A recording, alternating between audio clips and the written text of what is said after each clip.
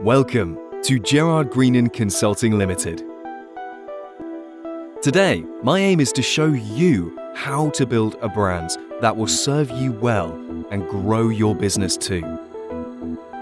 As a business owner, if you struggle to define what your business is and what it does within 2 sentences, your brand needs some work. With an excess of 25 years experience within branding and marketing, I have helped hundreds of diverse clients reach their customers and stand out within their market sector. My experience with branding and marketing has its foundations set in the creation of dozens of memorable brands for local, national, and international businesses. Hundreds of highly effective marketing campaigns which have aided in the success and growth of many clients.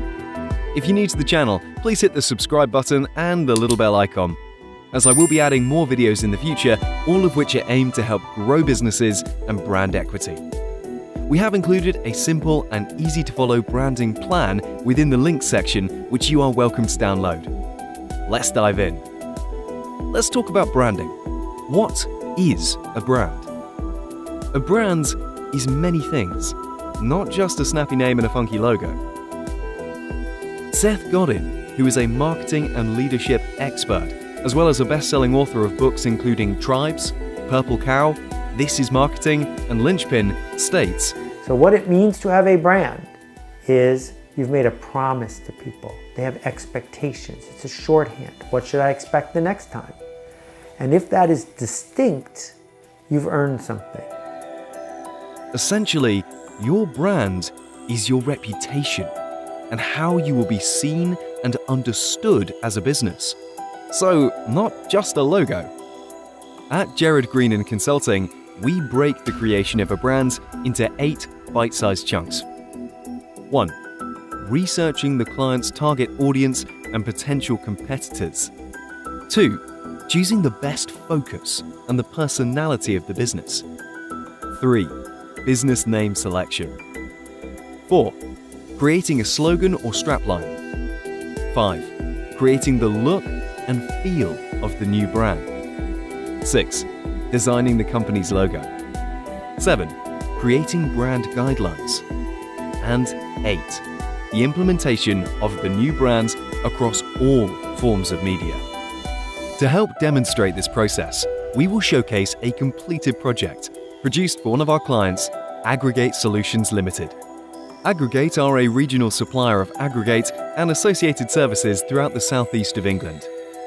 We will demonstrate our processes and the work produced to brand and promote the launch of this new business, along with its ongoing promotion. Let's get started. 1. Research. The first step before we make any decisions about the brand is to research the client's current market.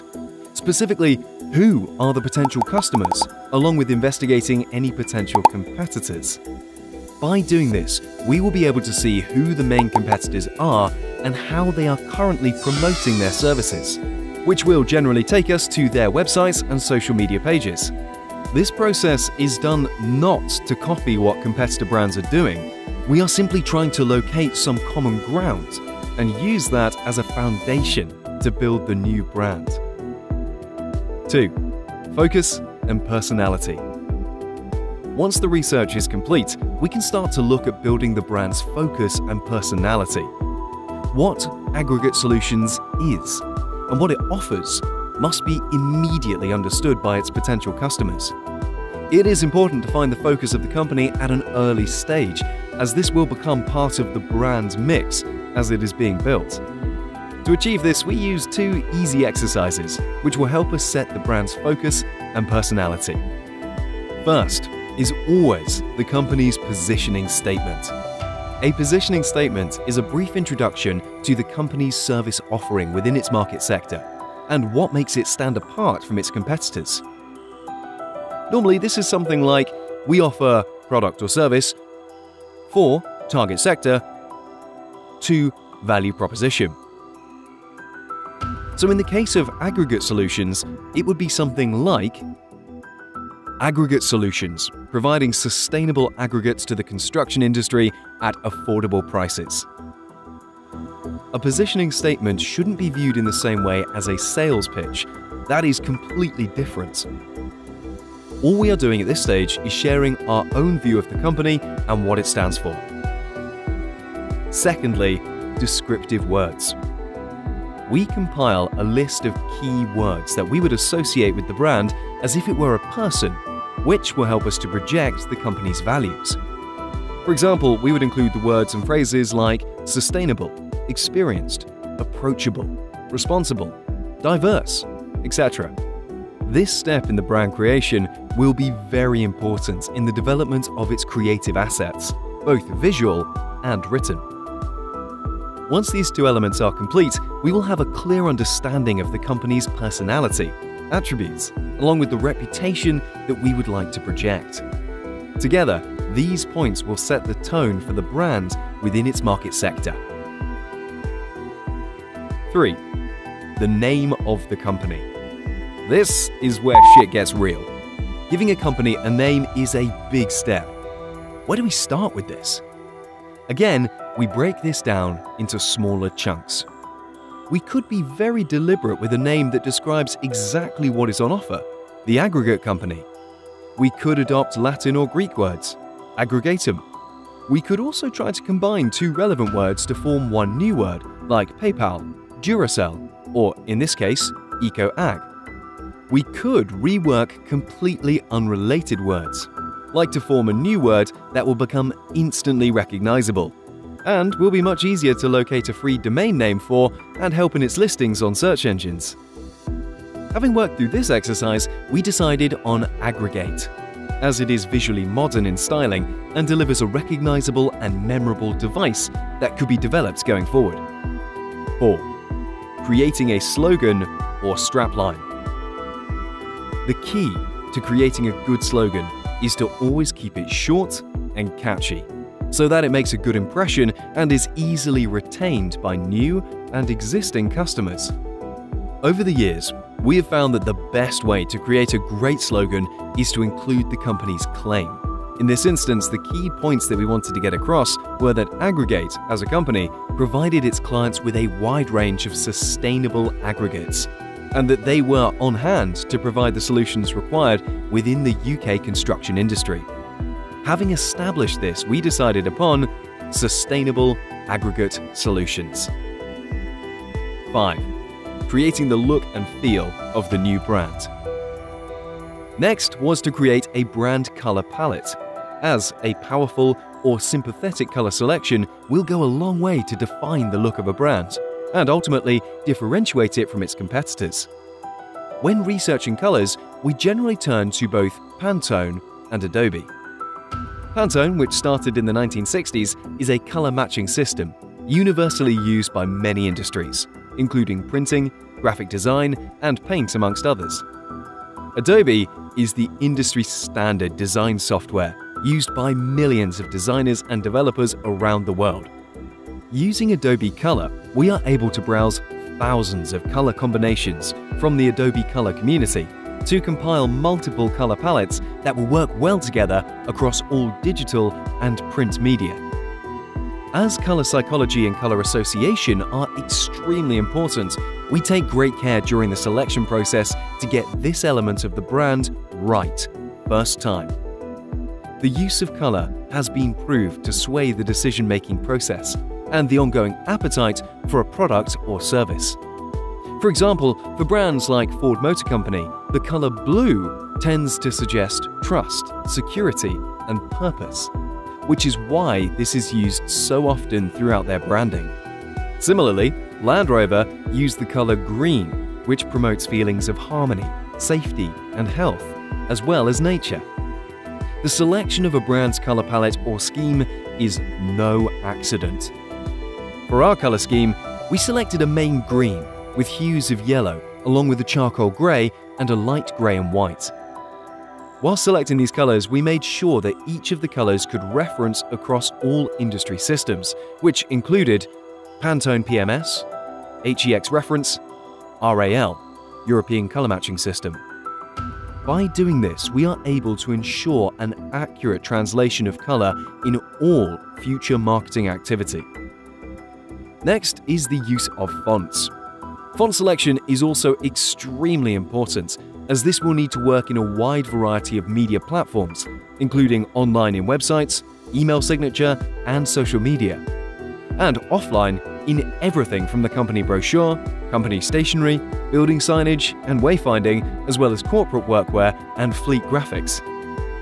When selecting fonts, it's always good practice to select 2 typefaces, one of which will be used for headings and notices, whilst the other is often used in paragraph text and secondary text elements. 6. Designing the company's logo. Now that the foundations of the brand have been set, it's time to start working on the logo. A company's logo is undoubtedly the first thing that comes to mind when thinking about building or visualizing a brand. No one can ever remember a bad logo.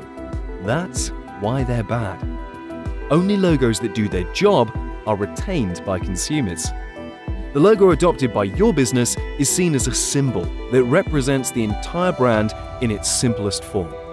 When beginning the design process of a logo, we carefully consider every instance in which the new logo will appear.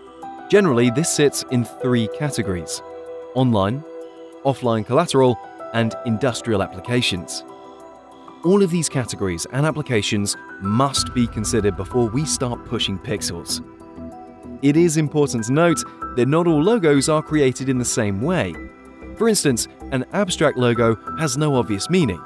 It can be a shape or series of shapes that mean very little. For example, BP, which is a series of shapes that have no real meaning.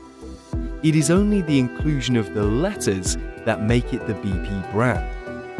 However, over time, the device itself will become recognized as the brand on its own. At the other end of the spectrum are brands like Unilever. Unilever's clever use of various components to form its iconic U character. This forces the viewer to inspect the logo's form and the reasoning behind its design. The U shape was designed to be symbolic of its vitality mission. Upon closer inspection, the icon includes 25 distinct symbols. Why 25? Because each of the symbols included represents Unilever's sub-brands or core values. Very clever. With these types of logos in mind, we always pay attention to how intricate or simple we want the finished logo to be. Typically, logos that include intricate elements or lots of information can lose a lot of impact if they need to be scaled down. Our research and experience lead us to the creation of a simple brand that is easily recognizable and stands head and shoulders above its competition. Introducing Aggregate. Sustainable aggregate solutions. 7. Brand guidelines. Building a brand doesn't end with the creation of a logo, strapline, color palette, and font selection. These are simply the elements of the brand. To ensure that a brand is robust and will stand the test of time, it is essential to create a set of brand guidelines. Your brand guidelines will explain to any individual in your company the correct usage of the logo, along with its positioning and scale. Similarly, when you send your brand assets to a third party, they will have a full explanation of how the logo and extended brand can be used. They will also have access to all color information to ensure there is no deviation from your master brand. Using brand guidelines is a simple process, but the safety they provide is worth the effort. 8. Brand implementation. Once every element of the brand's creation has been completed, you will have achieved your goal. A brand that speaks to your audience. A brand that communicates your company values. A brand that is robust. So it is at this point that we will begin the implementation of the brand across all forms of media. In the case of Aggregate, this included the designing and building of a corporate website, a full suite of business stationery, fleet graphics, building signage and wayfinding, corporate workwear, and social media templates. The finished results: speak for themselves. As promised earlier, we've included a simple and easy-to-follow branding plan that is included within the links section, along with links to the resources used during the design process. We do hope you found this video useful, but if you have any questions, please feel free to leave them in the comments and we will provide a response. If you need help with your brand, we would be delighted to help. Gerard Greenan Consulting Limited. www.gerardgreenan.com